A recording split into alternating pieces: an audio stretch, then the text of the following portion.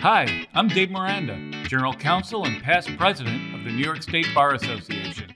Welcome to Miranda Warnings. You have the right to remain listening. We're talking about great dissents at New York's Court of Appeals. We're very pleased to have with us Professor Vin Bonventre. Welcome, Vin. Always great to be with you, David. Great to have you, the great dissenter. Professor Bonventre is the Justice Robert H. Jackson Distinguished Professor of Law at Albany Law School.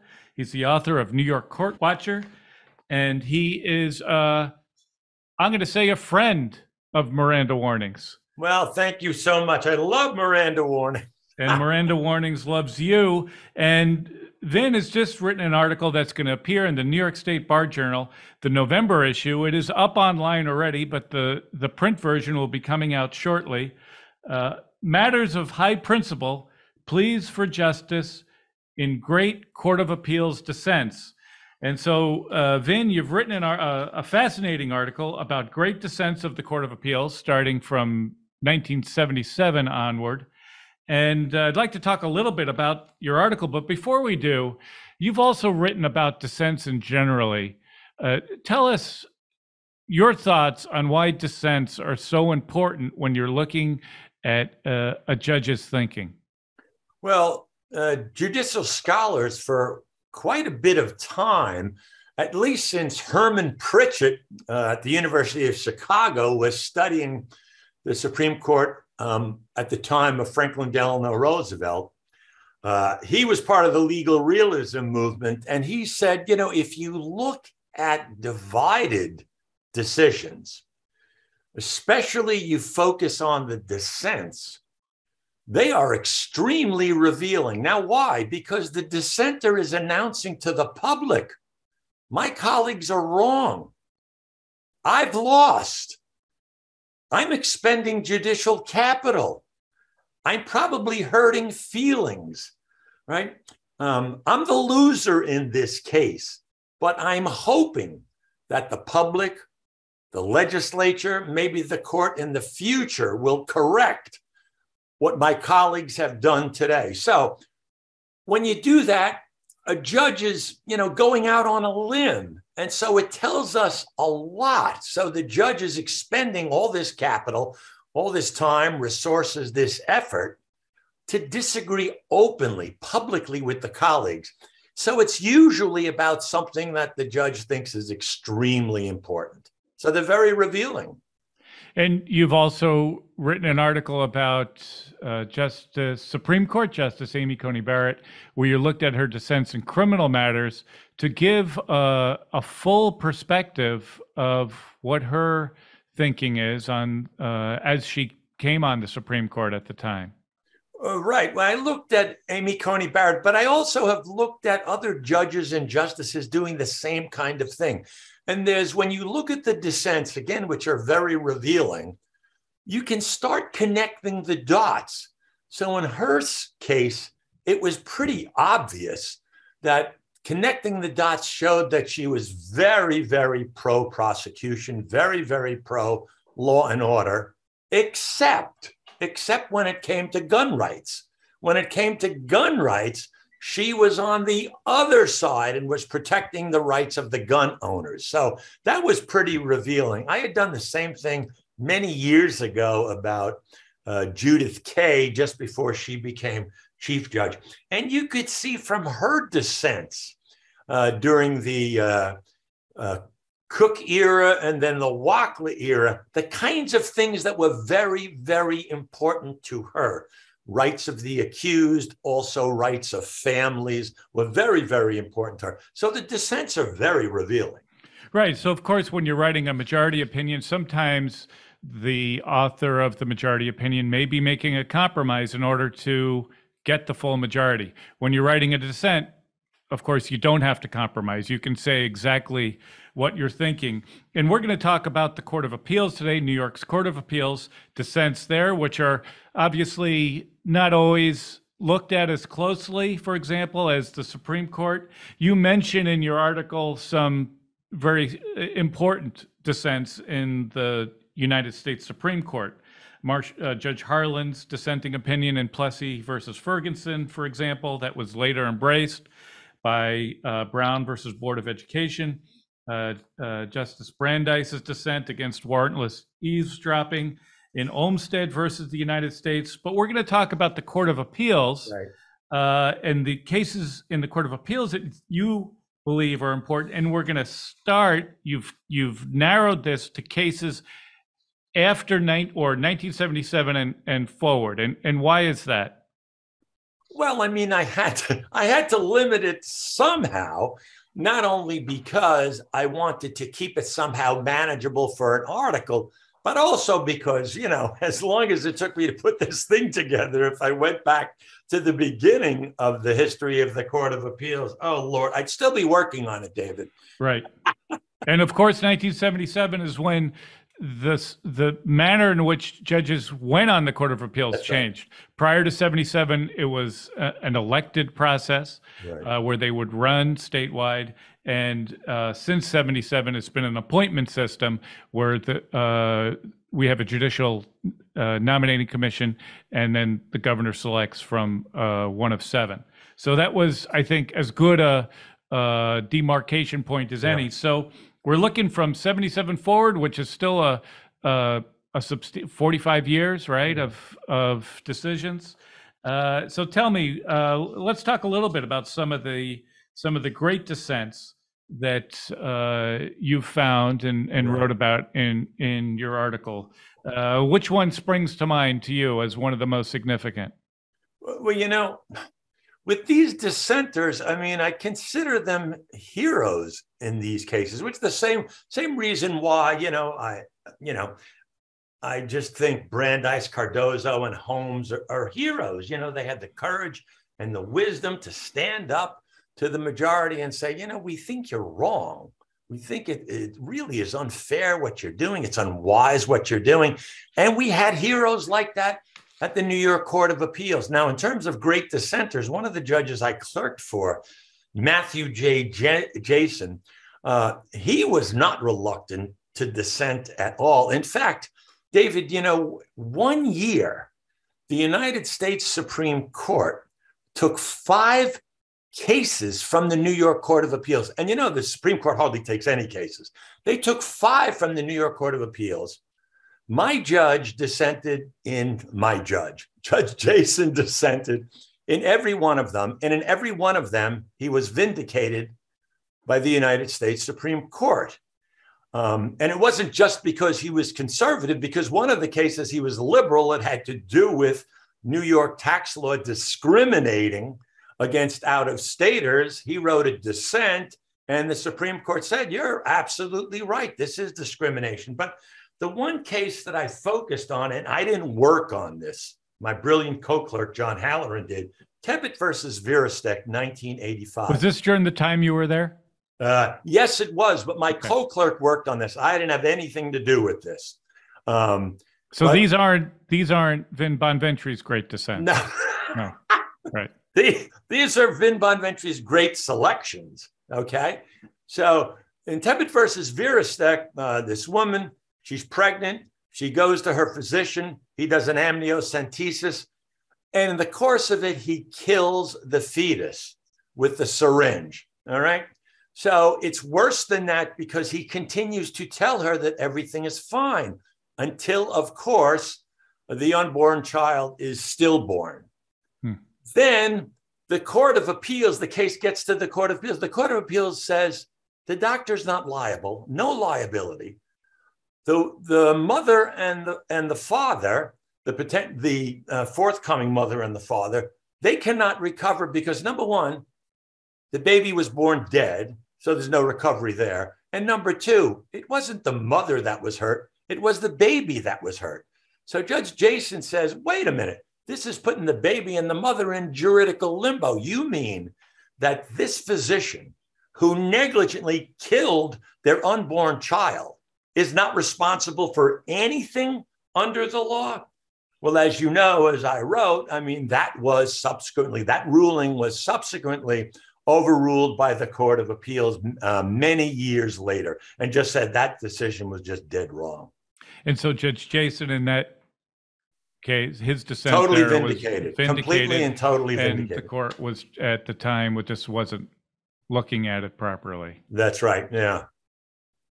And then we have, I'm going to say, a similar issue of unfairness where you have Chief Judge Cook in Fleischman versus Lilly. Right.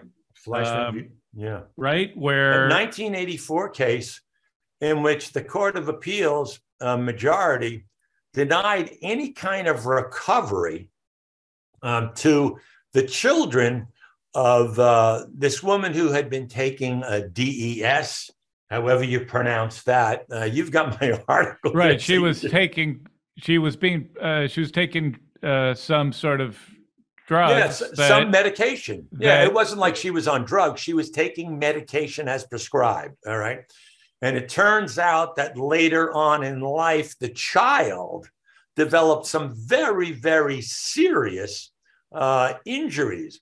And the Court of Appeals said, well, that's too bad because the statute of limitations began to run as soon as the mother began to take the DES as prescribed by the physician.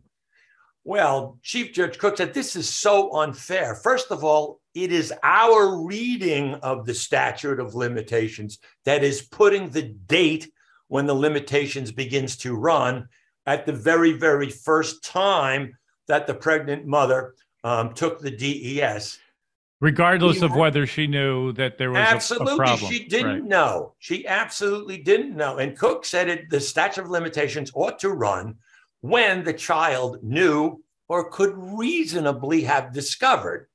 Well, he lost that one, but pretty shortly thereafter, the New York State legislature vindicated him and changed the CPLR textually so that instead of just exposure to the medication is when the injury could have been reasonably discovered, just as Cook had argued in dissent. Right. Yeah, and so now really a great dissent. Now the statute of limitations currently, you would think, runs from the discovery of the injury, right? The reasonable discovery. And that's something that we've had on the books here in New York for many years. But that's right. But at the time this decision came out, that wasn't clear. And the Court of Appeals said that the statute of limitations expired. Sometimes the law is an ass. Yeah. Right. And, you know, David, I like the way you say the law wasn't clear because the Court of Appeals could have ruled the other way. It could have, right? So when there's an ambiguity, what do you do?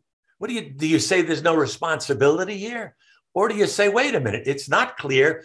We can actually interpret the law a particular way to give recovery as would be fair in this case. But the court did the opposite. Yeah, and I think that leads to the next one that you wrote about, one of my favorites, which is Chief Judge Judith Kaye's dissent in Hernandez versus Robles, which under New York's domestic relations law at the time, restricted marriage to opposite sex couples.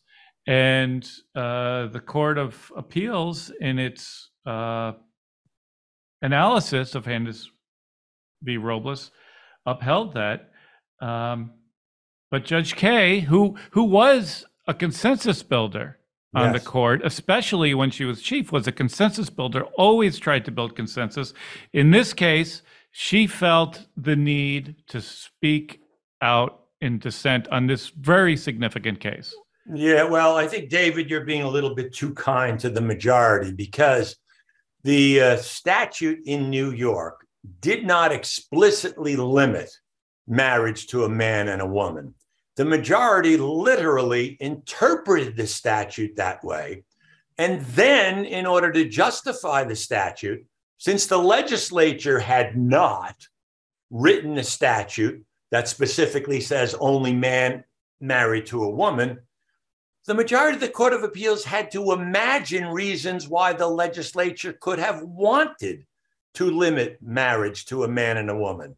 And in the majority, they came up with things like, well, you know, the legislature could have thought that same-sex marriages were really unstable. Yeah, like opposite-sex marriages are very stable in this country. And then they said, and they could have thought that it would be terrible, for children to be raised by a same-sex married couple. Where did they come up with that one? Number one. And number two, we weren't even talking about children. We were talking about the marriage. But anyways, what Chief Judge Kaye says, look, there is a fundamental right to marry. And it's not a fundamental right to marry limited to particular type of people. It's a fundamental right, and fundamental rights do not depend upon who is invoking them. So, and then, of course, her dissenting opinion has been cited, countless times all across the country. And of course, she was totally vindicated. Yeah, and I want to talk about that vindication, but I also, there's a quote that you include here that I think is so prescient to the issues that we're seeing today and some of the language that we're seeing on our current U.S. Supreme Court. Yes. Where I know Judge Kaye writes, the court concludes that same-sex marriage is not deeply rooted in tradition and thus cannot implicate any fundamental liberty. And she goes on to say, but fundamental rights, once recognized, cannot be denied to particular groups on the ground that these groups have historically been denied those rights. Yeah. This dissent could be applied, I think, directly to the Supreme Court's Dobbs decision of last term. I would have loved to have seen Judge Kaye on our U.S. Supreme Court. That kind of thinking, that you can't, once you have a fundamental right, it can't be taken away. That's right. And it can't depend upon who happens to be invoking it. It's being invoked by a minority. It's being invoked by, in this case, especially Hernandez's case, it was being invoked by individuals who have suffered savage discrimination in the history of this country. And the New York Court of Appeals majority just preserved that savage discrimination.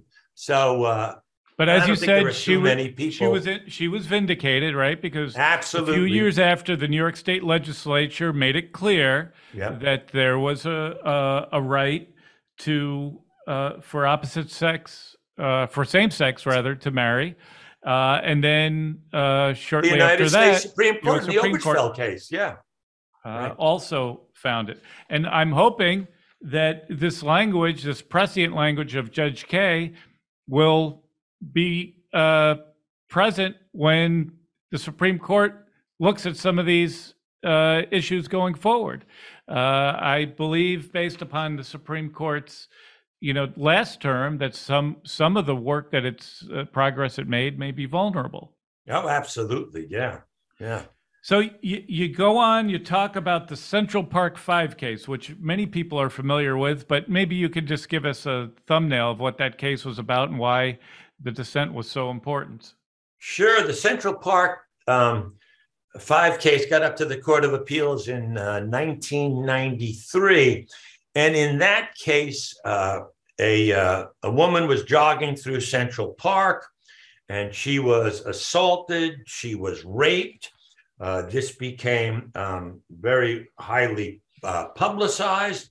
As you know, the former President Trump actually took out a full-page ad in the New York Times that the Central Park 5 should be executed. Well, the case gets to the New York Court of Appeals. And the issue is whether or not the interrogation of this particular member of the Central Park 5, Salam, whether or not his interrogation was constitutional. Well, the majority of the court, it's not as though the majority of the court was legally incorrect. What the majority of the court did, however, was rely on the factual findings and conclusions of the courts below, that the interrogation satisfied all the constitutional requirements. Well, Judge Vito Titone says, as I read the record, I think that the factual conclusions are completely wrong. I think that what happened in this case was a matter of exploiting the youth of this individual, lying to this individual, making sure that this individual was isolated from people who came there to help him. They exploited him, they isolated him, and they got a confession out of him that way. He says, and I'm not persuaded by this confession at all. Well, as you know, years later, we find out, of course, that the Central Park Five were innocent. They were innocent. They found out who really was guilty of the assault and the rape upon the Central Park jogger. And the Central Park Five are now the exonerated five. And they sued New York City, and New York City paid them off with $40 million. So, that's a great example of Judge Titone having the guts and the wisdom to stand up to what the public wanted. The public wanted blood. And apparently the court went along with the findings below. They didn't have to, but they did. So it's not bad law in the majority, but unlike Judge Titone, they just accepted what the lower court did, which is what the Court of Appeals usually does and usually ought to do. So that's a great dissent. There was another similar case, I'm going to say, yes, that you cite, Chief Judge Jonathan Lippman, in matter of Jimmy D., where he also felt that the confession was provided based upon the interrogator's trickery, and there was an issue of whether the person who was a minor who confessed was not fed, didn't have an opportunity to speak with his family. And so there was a similar concern that Jonathan Lippman raised in dissent in that case. Right. The matter of Jimmy D., 2010. And what Jonathan Lippman was saying in that particular case in dissent was, there were all kinds of promises made to this youth who was isolated and told, look, can we talk to you, right? Meaning the police, can we talk to you without your mother being present? So the mother agrees, the mother leaves. And then what they do is they start making promises to this kid. They said, if you sign this confession, we can give you help. If you sign the confession, you'll be entitled to an attorney. If you sign the confession, we can get you psychological help. Well, as Chief Judge Jonathan Lippman says in dissent, that's totally outrageous because that juvenile was entitled to counsel anyway. That juvenile was entitled to psychological help. So what they did was they basically said to him, you sign the confession, right? We'll make a deal, and then you get this kind of help. And he said, boy, that is a formula for a false confession. Yeah. So, but Chief Judge Jonathan Lippman, unlike Chief Judge Kay, he didn't mind dissents. In fact, he encouraged his colleagues, he encouraged them to speak their mind in dissenting opinions. He thought that was good for the majority opinion. It sharpened the majority opinion. And it kind of reminds me of what Justice Robert Jackson said about, this consensus building. He said, the problem with that, when you get these unanimous opinions, it gives this false sense, this misleading sense that everybody agreed. And as you earlier said, David, most of the time, majority opinions are, they're cutting and paste. Well, to please this one, you put this in. To please this other judge, you take that out. And, it's at least as much compromise as it is conviction. As opposed to these dissenting opinions, you're speaking for yourself and you're speaking to the future.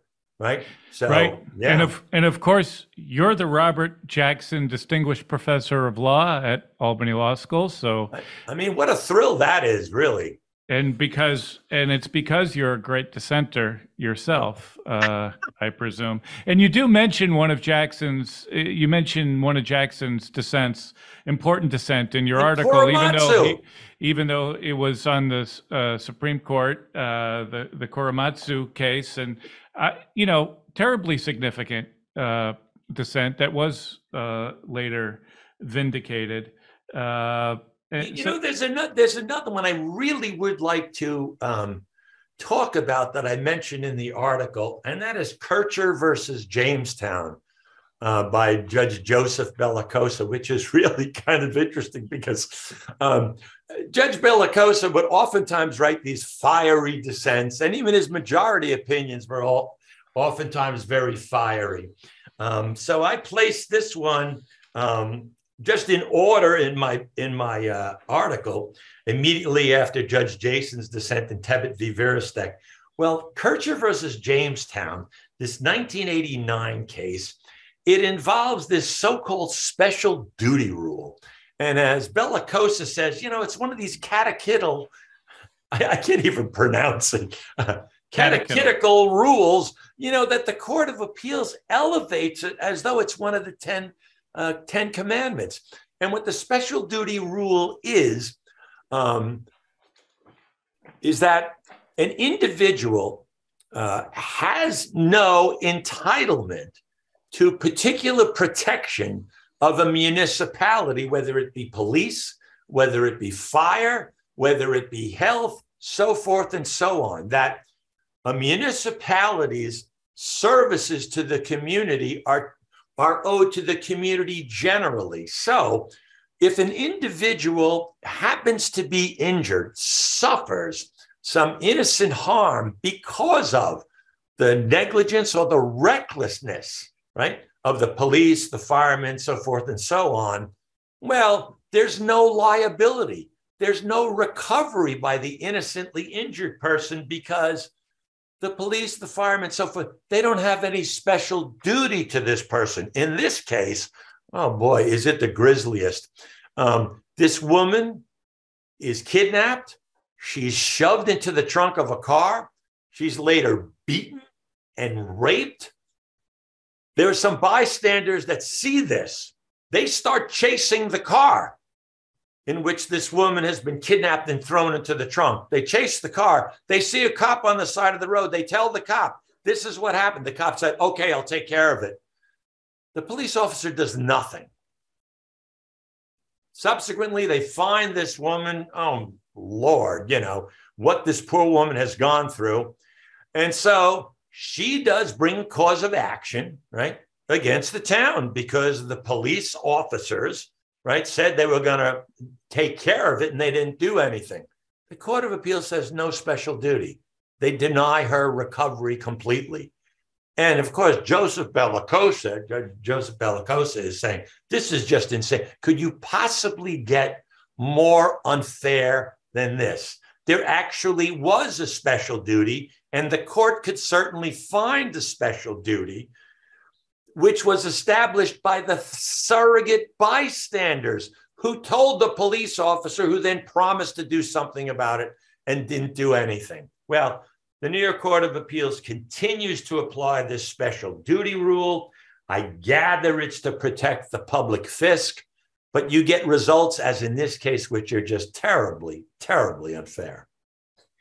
And that rule, that dissent has not yet been vindicated. No, it hasn't. Right? In fact, the New York Court of Appeals just extended the special duty rule very, very recently. Yeah. So since this is we're talking about dissents, and this podcast is about dissents today, I'm going to dissent from your article that you left out a great dissent from the Court of Appeals. You left out a great dissent from I left out lots of great dissents from this year. From this year, you left out the if you went by length, at least, it is in fact the greatest dissent in Court of Appeals history, which is the dissent by Judge Wilson in Non-Human Rights Project versus Braheny, the elephant case, otherwise known as Happy the Elephant. Judge Wilson wrote an 80-page dissent in that case, in which the majority held that Happy the Elephant, non-human animals, are not persons with a common law right to liberty that may be secured through a writ of habeas corpus. Right. And Judge Wilson wrote an 80-page dissent. Okay, and let me ask, well, Judge Wilson is one of those who has been dissenting quite a bit. And I do mention People versus Tiger, a wrongful conviction case in which the Court of Appeals refused to overturn the wrongful conviction of somebody that everybody knows was actually innocent. But in any event, in the Happy the Elephant case, the very, very lengthy dissent by Judge Rowan Wilson, there is no doubt in my mind that a few generations from today, his dissent will be vindicated. And people will say, you know, elephants are highly intelligent, as he points out. They are mammals like us. They share most of the same DNA that we do. And maybe the human species does have some obligation to these others who are mammals, they're animals, they're intelligent. They just don't happen to be part of our particular species. There isn't any doubt in my mind, that my grandchildren or my great-great-grandchildren will be taking for granted the kinds of things that Rowan Wilson was saying. Well, then when that happens, I look forward to having Vin Bonventre III on to talk about how this great dissent was vindicated. Vin, it's always great having you on Miranda Warnings. You know, you've been a great guest. We oftentimes have on Miranda Warnings a little music, book, or movie recommendation, and you've always graced us with a song. And so I'm hoping that you can grace us with a song here on Miranda Warnings. Well, you know, David, you know, since we've been doing these roundtables with the great Liz Benjamin, and you haven't been asking me to sing, which has kind of hurt my feelings. Has it really? I'm sorry. I didn't want to should ask Liz to sing. I didn't want to put Liz on the spot. So maybe we could do a duet. But you're the only guest that has sung. Yeah, I do have something, and I want to see if you can answer this question. I am talking about a legendary American singer from the last century. He only recently passed away. He was the godfather of the daughter of another legendary American singer of the last century who's still alive. Now, the daughter, that is his godchild, and the other legendary singer's daughter, she had a smash #1 hit. And the godfather, he actually covered it. Do you have any idea who I'm talking about? You've got me more confused than when I'm listening to you about dissents. Okay, the godfather Marlon Brando. The godfather is Perry Como. Oh, Perry Como. Okay, yes. The father is Pat Boone. Wow. The daughter is Debbie Boone. What was her big hit? You light up my life. You give me hope to carry on. Come on, you remember that one? I do. Well, Perry Como covered it. And that was a Debbie Boone song. Yeah, smash hit. Come on, David, you're not that young. You got to remember that song. I saw Perry Como perform. Yeah. Yes. Yeah. Did you ever see Pat Boone? I did not see Pat Boone. Yeah, he was another huge star, right? Pat Boone was great. Sure. Yeah. So just this weekend, I saw The Music Man. Oh, how was it? It was great. Yeah. Hugh Jackman and Sutton Foster. Yeah.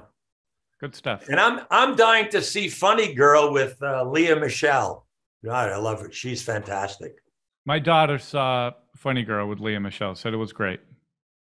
She's stupendous. Yeah. Well, Vin Bonventre, always a pleasure. Thank you for serenading us, as always. And thank you for your article about the great dissents of the Court of Appeals that's going to appear in the New York State Bar Journal coming out this November. And thank you so much for allowing me to talk about it. You know, this is something I really, really care about. These people are my heroes. Well, you're our hero, Vin. Oh, thank you. This has been Miranda Warnings, a New York State Bar Association podcast. You have the right to subscribe, rate, and review.